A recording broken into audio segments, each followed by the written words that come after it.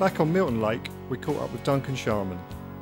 Although a top all-rounder, Duncan is probably best known for his innovative float fishing methods. Today, he's going to tackle the margins using a slightly different approach.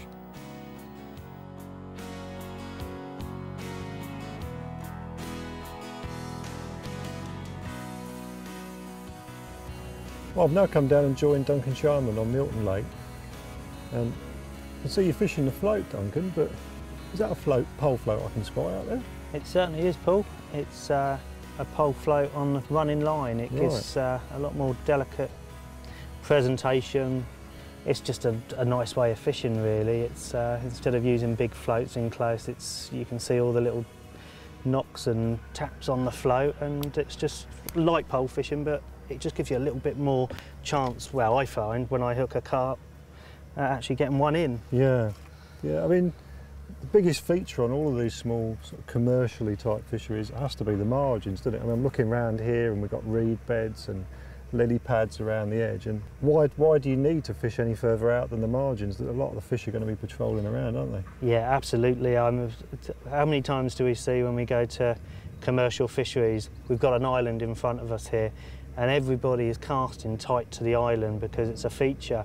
Basically, one of the main features on a commercial lake like this is the margins. Yeah. There's just as many fish going to be, if not more, in close to actually out on the island. So instead of making life really difficult for you and fishing, you know, an island, it's start off in the margins, and if that doesn't work, then go to the island maybe.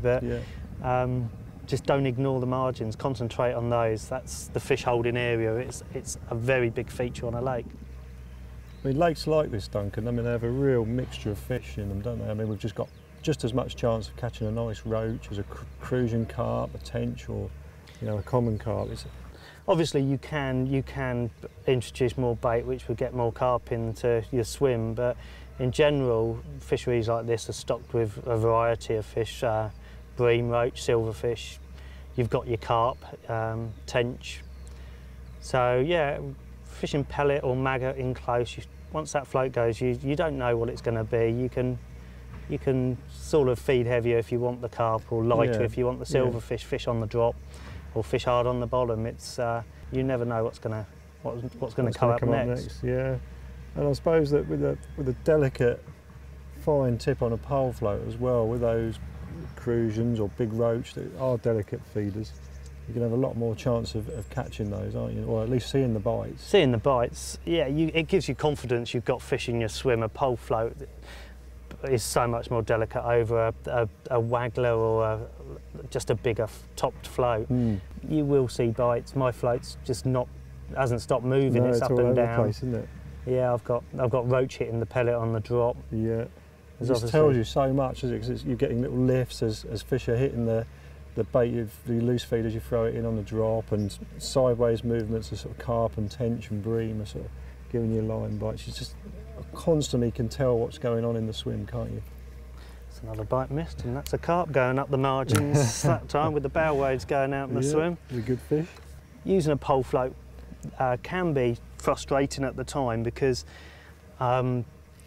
you've got to find out what fish are there. If they're crucian carp, sometimes you have to, instead of keep striking at little knocks, you just sit on your hands and watch exactly what the float's doing. Quite often the float will just dip, come back up, and then a moment later it will go. Right. And that's how they're having it.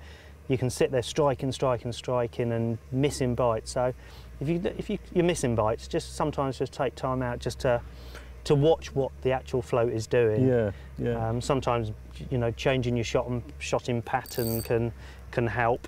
Yeah, I think it's safe to say that this really is an off the rod top method, isn't it? I mean, with the pole float will be affected by any drift or wind you've got on the surface. So it's not a method that where you can fish at 2, 3, 4 rod lengths out. You've got to really have it under the rod top and in the margin. But as we said before, that really is where a lot of the fish are going to be. It does give you the benefit of actually being able to just drop the pole float off the rod tip right up against a lily leaf or a stem of rush. But as I say, you're not going to be fishing 10 metres out with a pole float. It's just impossible. The presentation is gone. It is designed just to fish maybe a rod length out, maybe not even that. You know, the further you go out, the harder it's going to be a pole float.